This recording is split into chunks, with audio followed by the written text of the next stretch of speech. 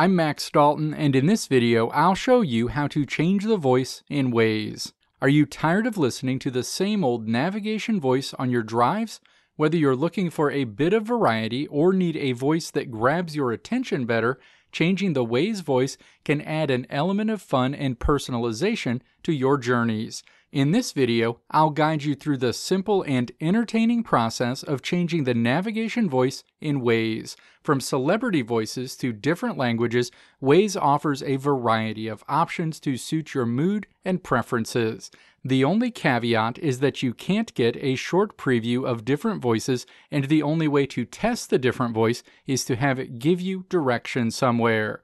Now let's walk through the steps to change the voice in Waze. Step 1. Open the Waze app. You'll land on your Waze home screen. Step 2. Tap the menu icon at the top of the screen. A menu opens. Step 3. Tap Settings in this menu. The settings screen is displayed. Step 4. Tap Voice and Sound. Voice and sound options are shown. Step 5. Navigate to the Voice Directions section and then tap Waze Voice. A screen opens where you'll see a list of Waze voice options. Step 6. Scroll through this list where you'll see a wide variety of voice options associated with different languages. When you find an option you want to try out, tap to place a check mark next to that option.